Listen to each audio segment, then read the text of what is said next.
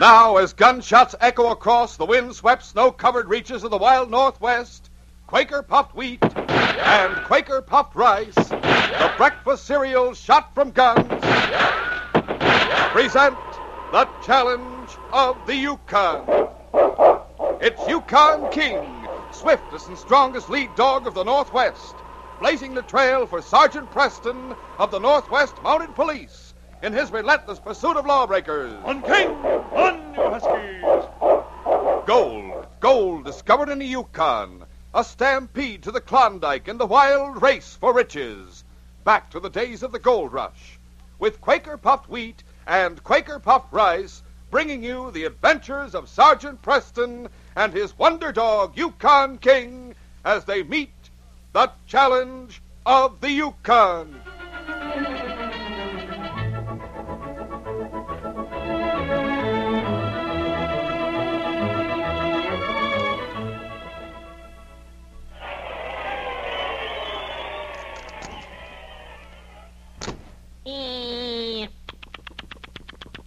What's up, Doc? Here's what's up. Here's the greatest offer ever made by Quaker puffed rice and Quaker puffed wheat. While it lasts, you get 5 pocket-size Bugs Bunny comic books. All new, never before published, and they're yours for only 15 cents and one box top from Quaker puffed wheat or rice. Wow, Doc, what an offer. Keep listening. Hear all about it later on.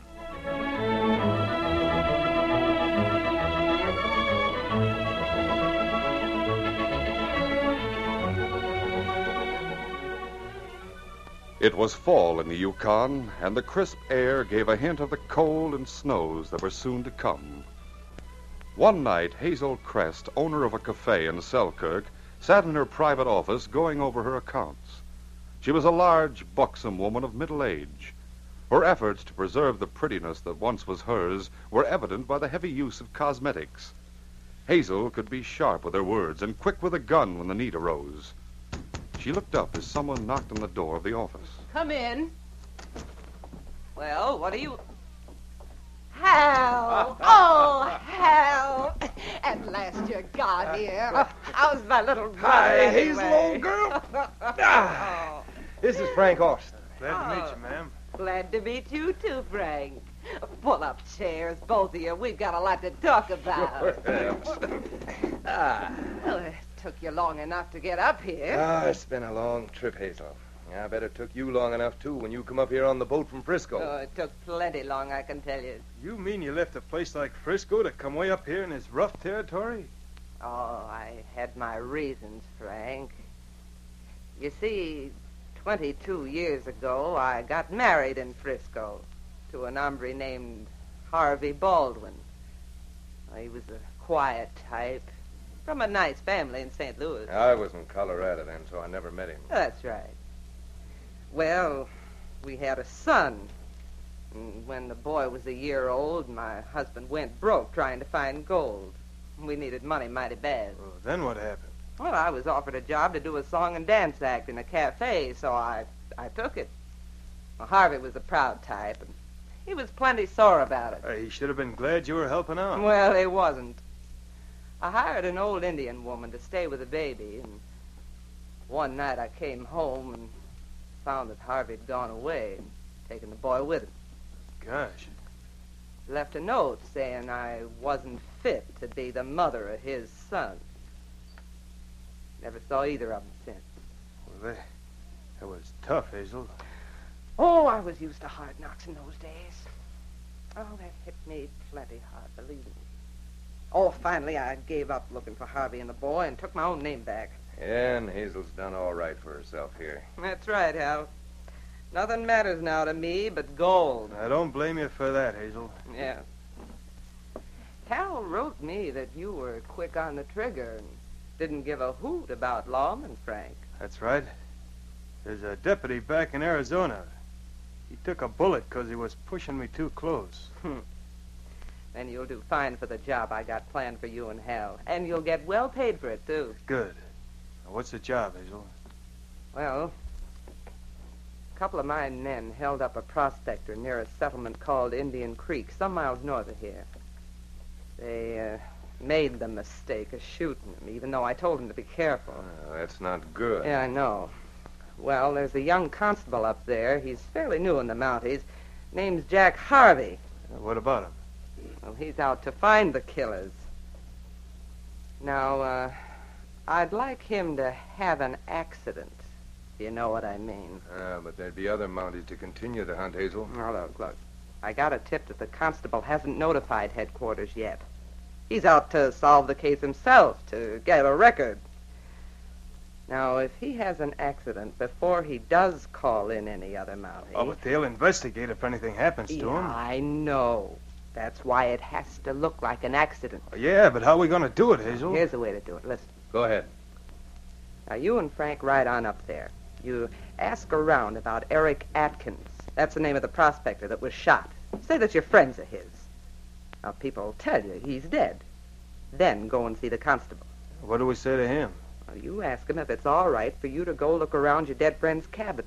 Now, he's sure to say he can. Then what? What can we do out there? Well, just before you get to the cabin, there's a high, narrow gorge with a bridge made of rope and planks, heavy enough to hold a man on a horse. Now, you cut the ropes almost through. And then one of you go back to the constable and tell him the other is at the cabin and has found something the constable ought to see. Now, the one who goes to town can make an excuse to stay there. The constable will ride out there, start across the bridge, and be hurled to the rocks below. And when he's found, it'll be called an accident. Might work at that. Oh, it will, if you play your cards right. Now, go on out into the cafe and get yourselves a good meal. After that, you can start for Indian Creek. You can have that accident happen tomorrow afternoon. The following morning, one of Hazel's men entered her office hurriedly. Well, what do you want, Nick?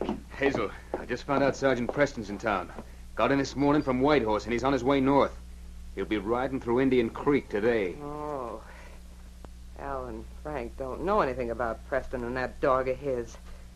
If they try to pull their job while he's there, it'd be just too bad. Yeah, I know. What are you going to do? When do you think he'll be leaving? I hear he's leaving right away. There's no chance for one of us to get there ahead of him. Oh. You go ask Sergeant Preston if I can ride to Indian Creek with him. I'll be ready in 10 minutes. All right. I'll go ask him right away.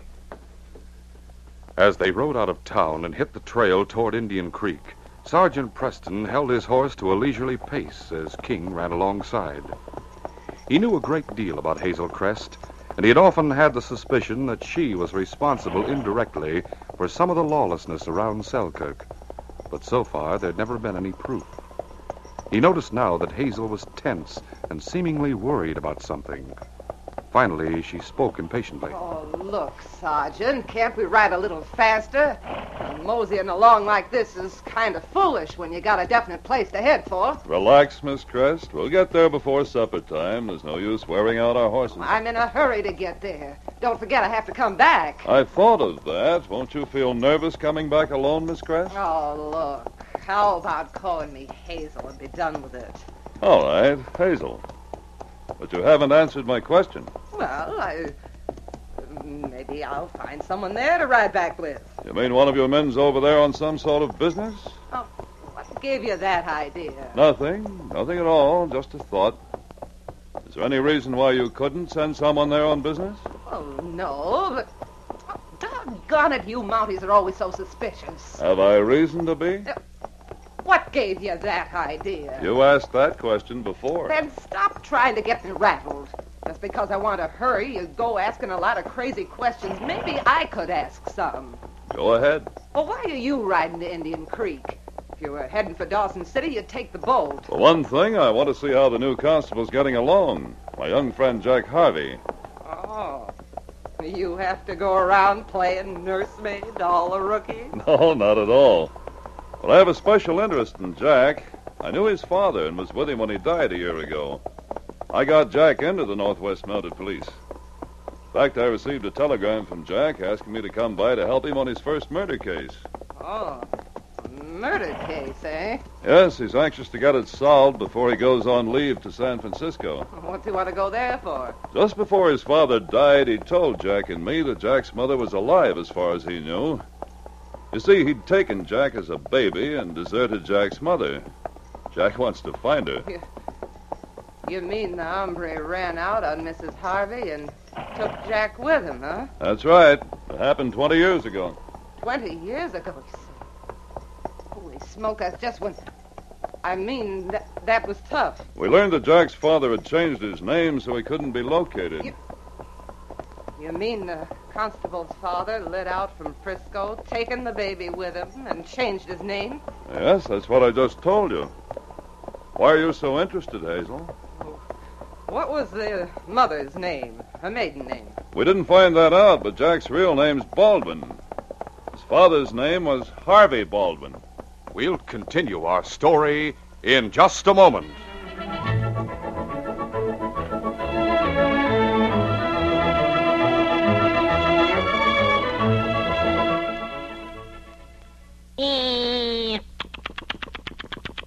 What's up, Doc? You've seen him in the movies. You've heard him on the radio, and now...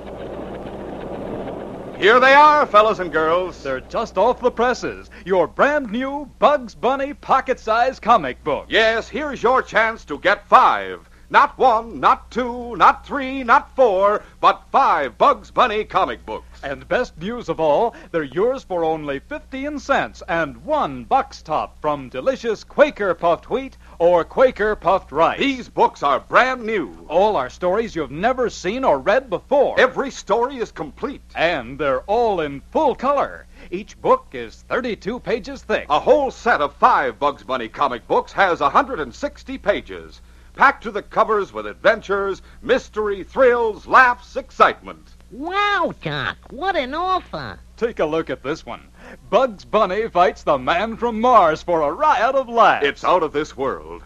Bugs is at the mercy of a spy from Mars and his deadly ray gun. But look what happens when Bugs gets the spy from Mars into a bubblegum factory. Imagine who gets stuck. It's a triumph of brains over brawn. Don't miss this fun-packed story. Or the other Bugs Bunny comic books. Bugs Bunny finds Aladdin's lamp. Bugs Bunny and the haunted cave. Bugs Bunny outwits the smugglers. Bugs Bunny aboard the mystery submarine. And many more. Yes, we'll send you 5 different comic books. And we'll also let you know how easy it is to get 10 more. You can't buy these handy pocket-sized Bugs Bunny comic books anywhere else. They are exclusive, offered only by Quaker Puffed Wheat and Quaker Puffed Rice, the delicious, crisp, nourishing breakfast cereals shot from guns. Be sure to send for yours right away. First come, first serve. Just go to your grocer. Get a package of Quaker Puffed Rice or Quaker Puffed Wheat. Then cut off the top of the package. Write your name and address on it and send it along with 15 cents, only 15 cents, to Bugs Bunny, Chicago 77, Illinois. We'll rush you a complete set of 5 Bugs Bunny comic books. Remember, they're all new, all different. Look, Doc, you better hurry. Yes, as Bugs Bunny says, hurry, don't miss out. Send only 15 cents, your name and address, and 1 box top from a package of Quaker Puffed Wheat or Quaker Puffed Rice. Mail to Bugs Bunny, Chicago 77, Illinois. Get that address? Bugs Bunny, Chicago 77, Illinois.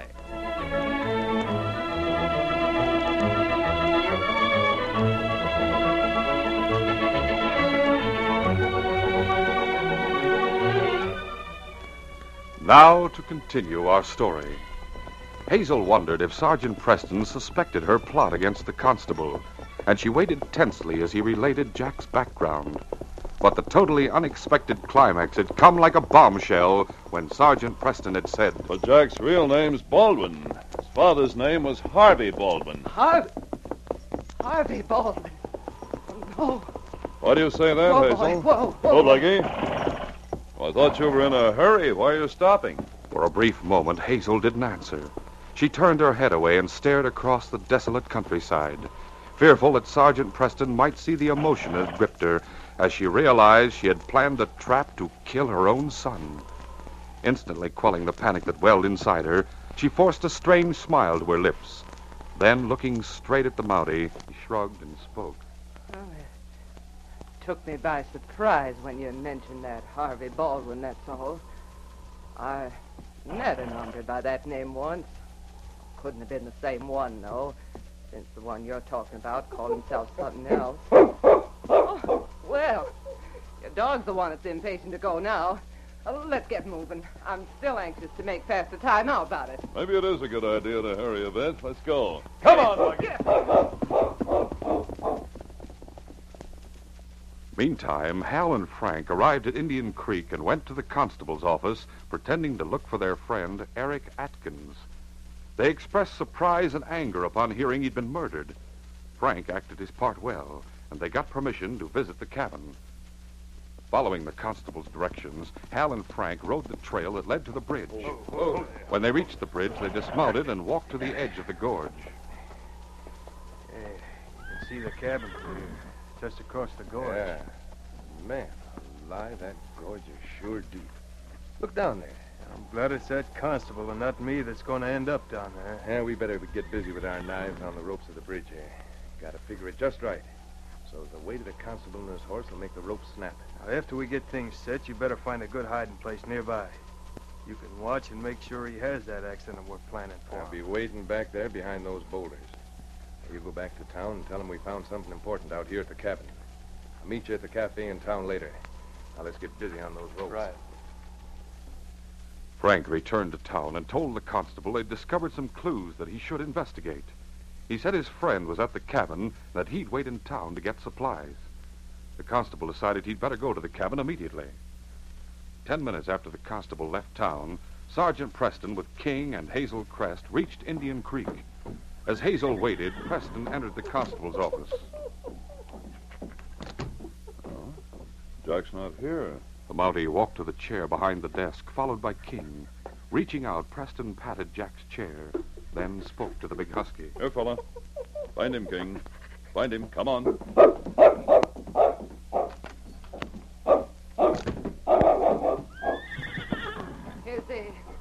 Is he gone? I mean, isn't he there? No, but King will find him for me. Huh? Looks as though Jack left by the trail at this end of town. Once more, Sergeant Preston glanced sharply at Hazel. He noticed that the woman sat tense and that her hands shook as she held the reins. Maybe Jack picked up the killer's trail. I'd better hurry and catch up with him. Yeah, maybe you better. I'm going on to the cafe. Get up there. Get up. Something tells me the quicker I find Jack, the better. Steady, Blackie. Find him, King. Come on, Blackie. Hazel found Frank and told him about Preston. And then, riding at breakneck speed, Hazel and Frank took a branch trail shortcut that would bring them to the cabin side of the gorge. Finally, they reached the clearing where the cabin stood. Ho there. Hey, the Mounties haven't shown up yet. We'll yell to Hal and tell them to clear out. Then we'll get out of here. We haven't got any time to lose, Hazel. It isn't Hal I'm worried about now. I gotta warn the constable not to cross that bridge. What? Are you crazy? If you do that, he'll know we plan to trap him. And him and that other Mountie will get us for attempted murder. I know what I'm doing. I hear hoofbeats coming up the trail across the gorge right now. Must be the constable. This gun says you keep quiet, understand? Wait a minute, Frank. Shut up. Ride behind that big wood pile over there. Get going. Guess you got the upper hand. Get up. Get up there. Come on, get it. Whoa, Ho. We can just see over the top of the wood pile. We can watch for him to come around that bend and ride onto the bridge. It's coming around the bend over there now. He's stopping about 100 feet back from the bridge. Once more, panic welled up inside Hazel. She knew she had to act fast if she were to keep Jack from riding to his death. She held a short, heavy riding crop in her hand, and as Frank momentarily relaxed his vigilance, Hazel moved quickly. She raised the riding crop, and putting all her weight behind the blow, struck Frank squarely across the back of the neck. Don't fix you! Oh! As Frank fell from his horse, completely stunned by the paralyzing blow, Hazel urged her horse forward. I'll ride to this end of the bridge and warn Jack not to cross. Get up there. Get up. Meantime, Jack rounded the bend and came within sight of the bridge and the cabin beyond. As the young constable started forward slowly toward the bridge, he was startled to see a woman ride into view and stop at the other end. At the same time, she shouted a warning. Stay where you are! Ho. Don't come onto the bridge! Stay where you are! There's something strange here. That woman is threatening me. I'd better find out what's what. I have a gun and I'm coming over. Get up there. Come on.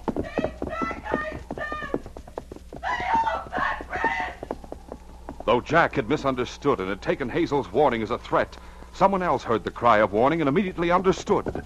Sergeant Preston with King had come around the bend behind Jack.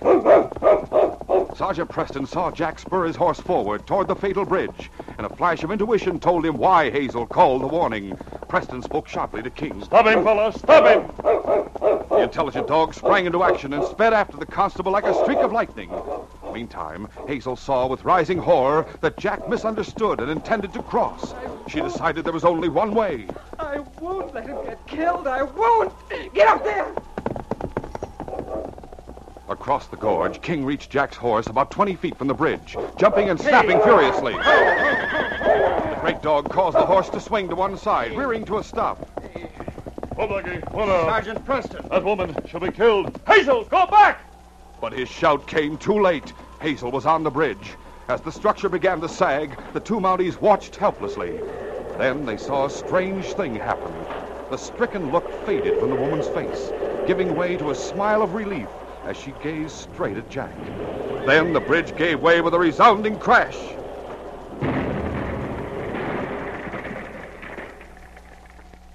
For a moment, the two men stood staring into the gorge. Then Jack spoke shakily. Why, she wasn't afraid.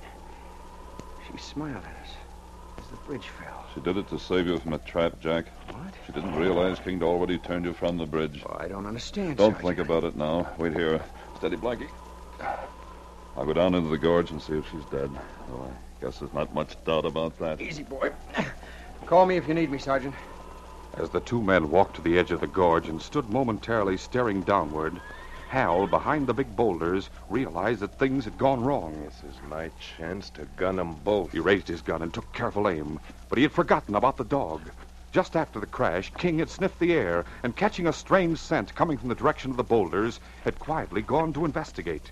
As the great dog came around the boulders, he saw the gun in Hal's hand, aimed at the Mounties. King had learned that a gun meant death, and without hesitation he sprang forward. Get away! Help! No! No! Down, King! Down, fella. All right, boy. He had a gun.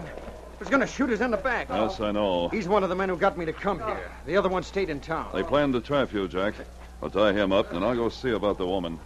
A short time later, Sergeant Preston with King stood beside Hazel down in the gorge. To Preston's amazement, she was still alive, and though he could tell she was failing fast, he tried to comfort her by giving what first aid he could and by saying she'd be taken to a doctor. No. I know it's no use. Done for, I know. Hazel, I have an idea why you did it. You were willing to sacrifice your life for Jack. You guessed. Yes. He's really your son, Jack Baldwin, isn't he? Yeah. Yeah, Jack's my son. Sergeant, Take it easy, Hazel. I must be sure. Sure, he never knows. If you think that's best. Yeah, it is best. Promise me you won't tell him. All right, Hazel, I promise. He'd be proud of you. Oh, I'm glad to hear you say that, Sergeant. Very glad. The other man you want is over near the wood pile. Tried to stop me from warning Jack, and I knocked him off his horse. Noticed his head hit a rock. Should be out cold for some time. We'll get him, Hazel. The killers Jack is hunting for. They're in the town of 79, just across the border on the Yukon River.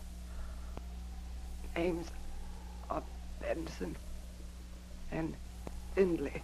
Thank you, Hazel. Jack can go get them and bring them back. I'll get him to come help me get you out of here. No, it's too late. Tired, Sergeant. Won't last long. Take care of Jack, my son. Don't worry about that. I knew what to expect when I made my decision to cross. I'm not sorry. Not afraid. Sergeant. Yes, Hazel. always remember me as Hazel Crest, please. Never even think I had another name. All right. Jack's coming down. He mustn't know.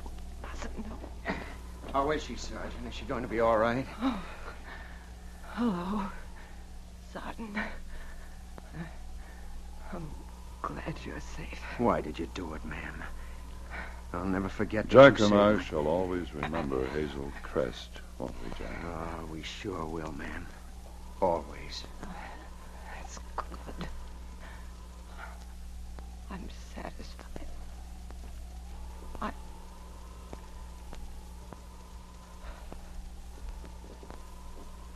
Hey, she's fainted. No, Jack. Hazel Crest is gone. She knew your mother, Jack, and from what I know now, your mother's dead. I see. Well, Sergeant, Hazel Crest has done a great deal for me. She gave her life to save mine. Yes. And she solved the murder case for you. I'll tell you about it later. She's vindicated herself for any wrong she may have done in her life. I'm sure we can say that because of her, the case is closed.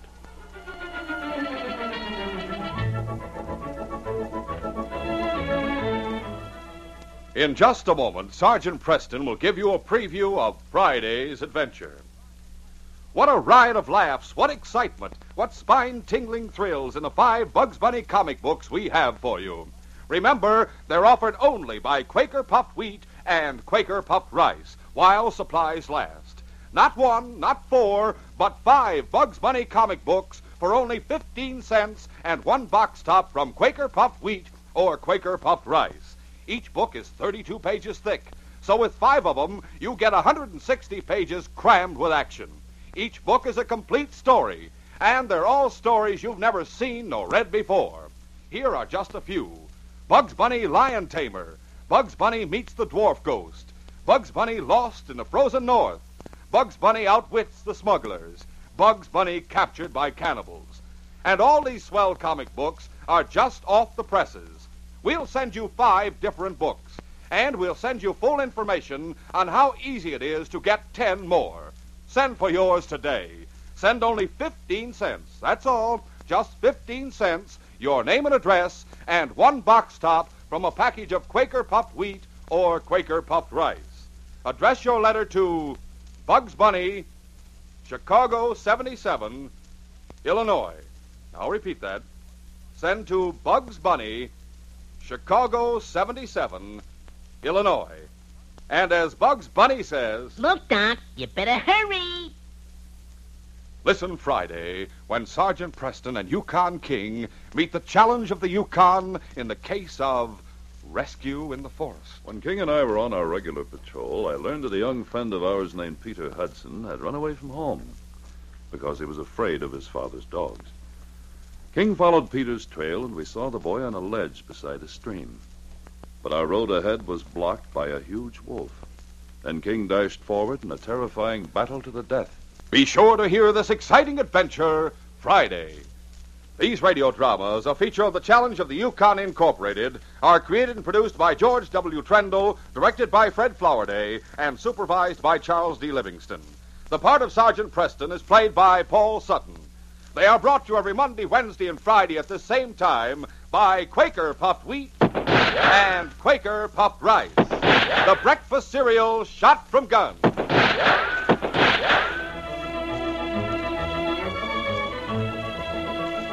This is J. Michael wishing you goodbye, good luck, and good health from Quaker Puffed Wheat and Quaker Puffed Rice. So long. This is ABC, the American Broadcasting Company.